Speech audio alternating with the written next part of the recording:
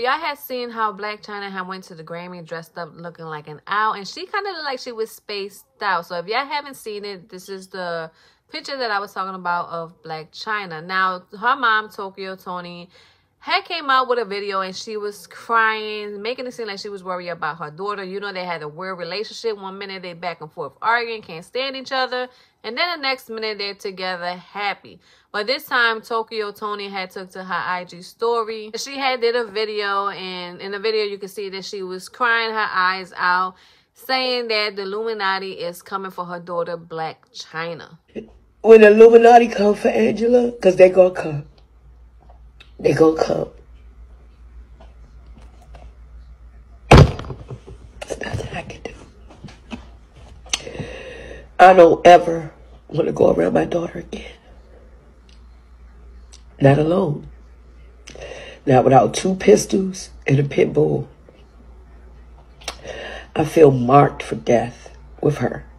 Because they do these things so they can get up. Oh, my mama died. Never.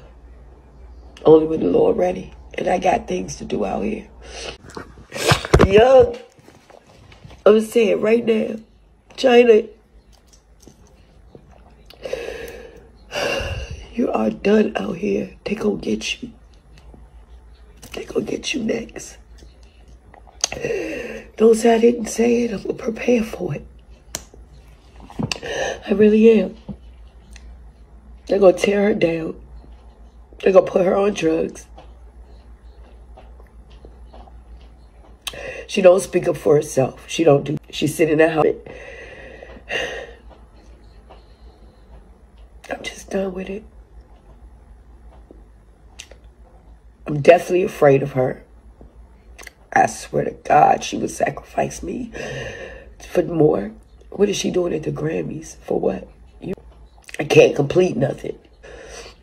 I'm coming out my feelings. And when I come out my feelings this time, I ain't going to worry about King. I ain't going to worry about Dream. I'm not going to worry about Angela. I'm going to get my soul right.